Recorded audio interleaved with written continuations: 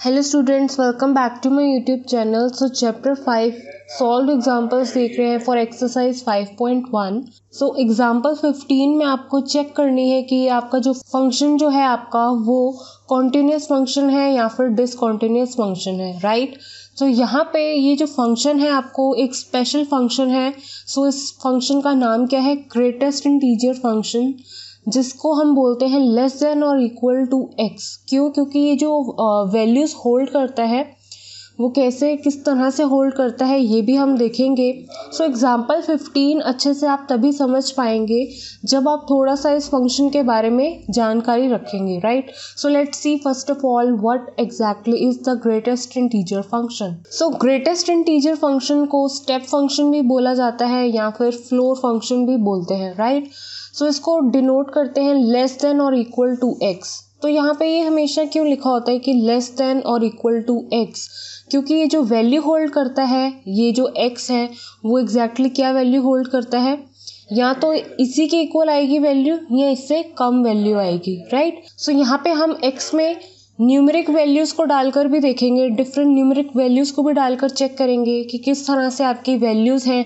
Greatest integer को आप जब सॉल्व करते हो वो आपको वैल्यू क्या देता है, एंड विदाउट न्यूमेरिक वैल्यू भी आपको मैं बताऊंगी जो कि आपके एग्जाम्पल 15 में हेल्प करेगी। सो सबसे पहले इतना ध्यान से देख लो कि यहाँ पर क्या लिखा है 2.01।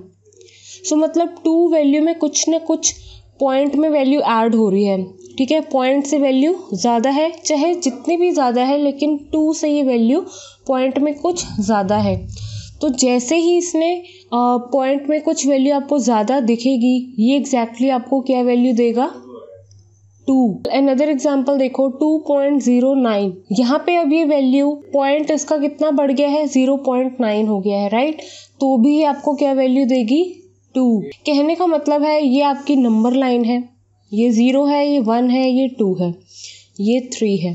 सो 2.01 कहीं यहाँ पे लाई करता है सपोज, तो ये वैल्यू आपको क्या होल्ड करेगा? वापस से 2 देगा।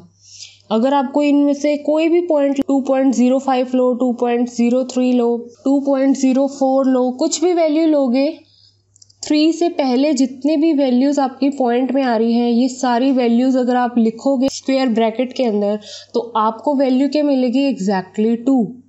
अगर सपोज मैं यहाँ पे वैल्यू लिख दूँ 3.05, तो ये वैल्यू क्या आपको देगी?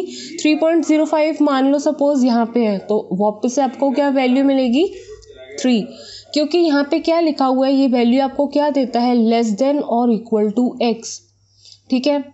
आपकी जो वैल्यू है एक्सीड नहीं होती है उस पॉइंट से। सो इसी मैकेनिज्म के साथ ये जो है सॉल्व होता है, ये जो वैल्यू इस तरह से होल्ड करता है। सो अगर किसी न्यूमेरिक वैल्यू में कुछ पॉइंट वैल्यूज ऐड होती हैं तो वापस से वही न्यूमेरिक टर्म आपको ये देता है। अगर यहाँ पे सपोज मेरे पास पॉइंट के बिना वाली वैल्यू है, मतलब ये पॉइंट में नहीं है वैल्यू, तो एग्जैक्टली आपको 3 वैल्यू देगा। -1 है तो -1 देगा, ठीक है। 3.05 है तो आपको नेक्स्ट टर्म नहीं देगा, वापस से क्या देगा? आपको 3 देगा। चाहे आप 3.01 लिखें, 3.02 लिखें, 3.04 लिखें, जितनी भी वैल्यूज आप लिखेंगे 4 से पहले पॉइंट्स में, तो वापस से आपको क्या वैल्यू मिलेगी? 3, ठीक है। तो अगर आप ग्राफ भी चेक करेंगे अपनी बुक में, एनसीईआरटी बुक में एग्जाम्पल 15 में आपको इस तरह से ग्राफ दिखेगा। ग्राफ देखने से ही पता चल रहा है कि ये डिसकॉन्टिन्यूस फंक्शन है, राइट, क्योंकि ये जो ब्रेक में आप लाइन्स ड्रॉ कर रहे हैं, राइट। सो यहाँ पे आप क्लियर देख सकते हैं, अगर आपकी वैल्यूज़ जो हैं, यहाँ पे जितने भी पॉइंट्स आप लिखते हैं वो आपको वैल्यू वापस से क्या देता है? 2, ठीक है। तो इसी तरह से ग्राफ है, मतलब 3 आपका इंक्लूडेड नहीं होगा। तो इसकी रेंज कहाँ से कहाँ तक जाएगी? अगर नॉर्मल बात करूँ तो 3 से कम, 2 से इक्वल भी और ज़्यादा भी। तो इस तरह से ये वैल्यू होल्ड करता है, राइट। सो यहाँ पर -1.3 है, तो इसके लिए आपकी वैल्यू क्या आएगी? यहाँ पे मान लो -1 है, यहाँ पे -2 है, -3 है, ठीक है। और -1.3 आपकी वैल्यू क्या होगी? यहाँ पे होगी। -1.4 यहाँ पे, 1.5 यहाँ पर, लाइक दिस। तो अगर ये वैल्यू यहाँ पर है तो आपको वापस से कम वैल्यू मिलेगी। तो अगर आपको वैल्यू कम चाहिए, पीछे की तरफ आता है आपका ग्रेटेस्ट इंटीजर फंक्शन, तो यहाँ पे आपकी वैल्यू क्या आएगी, -2। आई होप यहाँ पे इसके लिए आपको कंफ्यूजन ना हुई हो, क्योंकि पॉजिटिव में तो बच्चे कर लेते हैं कि पॉइंट में कुछ वैल्यू ज़्यादा है, आपको वही वैल्यू मिलने वाली है, लेकिन माइनस में बच्चे कंफ्यूज हो जाते हैं कई बार। -1.3 की जगह वो क्या लिखना चाहेंगे कि फंक्शन हमारा इस पॉजिटिव साइड ना बढ़ने लग जाए। तो ये मिस्टेक मत करो कि आपको जो फंक्शन है वो आपका पीछे की तरफ आ रहा है, इतना ध्यान रखना आप। अगर आपको छोटी सी ट्रिक जाननी है तो ये पीछे की तरफ आपका फंक्शन, आपको ग्राफ लाइन में वैल्यूज पता चल जाएंगी, राइट। सो सपोज करो अगर आपके फंक्शन की वैल्यू है -3.5, ठीक है, तो यहाँ पे है अगर आपका फंक्शन की वैल्यू, तो वो आपको क्या वैल्यू देगा, -4, ठीक है। मतलब अगर ये वैल्यू कहाँ पे, पीछे की तरफ है, एक्सीड नहीं करता, लेस देन तो हो जाती है, इक्वल तो हो जाती है, लेकिन उससे ज़्यादा वैल्यू होल्ड नहीं करता है। तो आई होप आपको न्यूमेरिक टर्म में ये वैल्यू और रेंज कैसे मैंने देखनी है वो आपको अच्छे से बता दिया है। अब यहाँ पे देखो विदाउट न्यूमेरिक टर्म, तो कहने का मतलब है अगर मैं इस टर्म में, ये क्या है, ग्रेटेस्ट इंटीजर फंक्शन, जो स्क्वायर ब्रैकेट होता है उसके अंदर जो वैल्यूज़ हैं वो आपका x है, सपोज ये पूरी टर्म मान लो x है, तो ये किस तरह से हम ट्रीट करेंगे, जैसे हमने यहाँ ट्रीट किया। तो इस टर्म में कुछ ना कुछ वैल्यू ऐड हो रही है, अप्रॉक्सीमेटली कुछ ना कुछ टर्म ऐड हो रही है। सो जब भी कुछ ना कुछ टर्म ऐड होती थी, लेकिन आपके पास वापस से क्या वैल्यू आ जाती थी, वही 2, राइट। सो यहाँ पे a में कुछ अगर आप h ऐड करना चाहेंगे तो आपके पास a टर्म ही आएगी, कुछ ना कुछ ऐड नहीं हो पाएगा, ठीक है। अगर आप a में से कुछ ना कुछ टर्म माइनस करते हो तो ये टर्म किस तरह से ओपन होकर आती है, ये भी किस में है, ग्रेटेस्ट इंटीजर फंक्शन के अंदर है। क्या है वैल्यू, a-h, मतलब इस टर्म में से कुछ ना कुछ टर्म माइनस हो रही है, लेकिन यहाँ पे आपको इतना नहीं बताया जा रहा कि क्या टर्म माइनस हो रही है।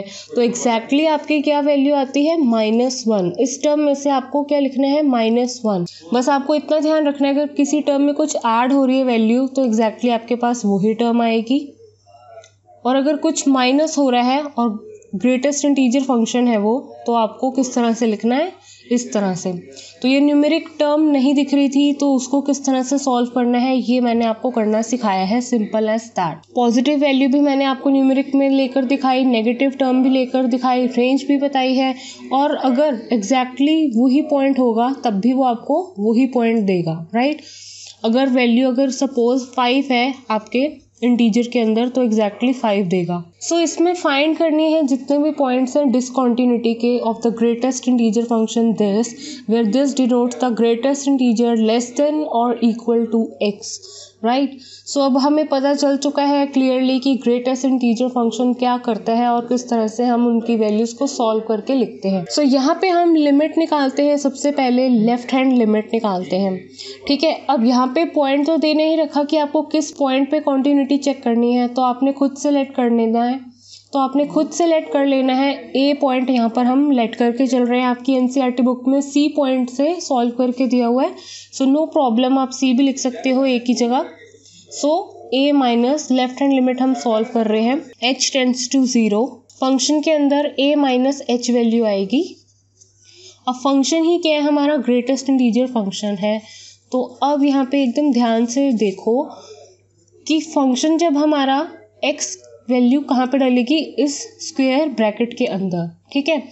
तो अब ये स्क्वायर ब्रैकेट बना लो और उसके अंदर वैल्यू क्या आ जाएगी, जब आपने f(x) देखा आपका था इस तरह से, और ये वहाँ पे a माइनस h वैल्यू जैसे ही आप डालते हो तो इस ब्रैकेट के अंदर क्या वैल्यू आ जाती है, a माइनस h।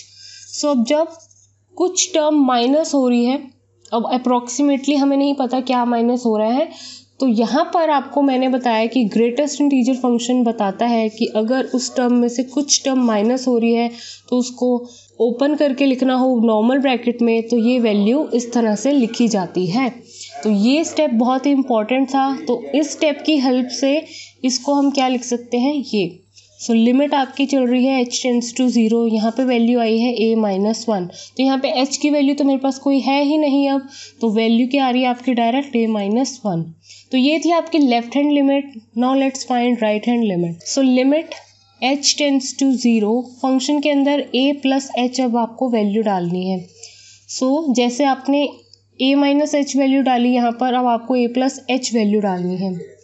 तो वैल्यू क्या हो जाएगी आपकी a प्लस एच। और अभी मैंने आपको बताया ग्रेटेस्ट इंटीजर फंक्शन सॉल्व करते वक्त कि हम उसकी वैल्यू किस तरह से लेते हैं। अगर उसमें कुछ ना कुछ टर्म ऐड हो रही हो तो एग्जैक्टली आपको वैल्यू ओपन होके क्या मिलती है, a।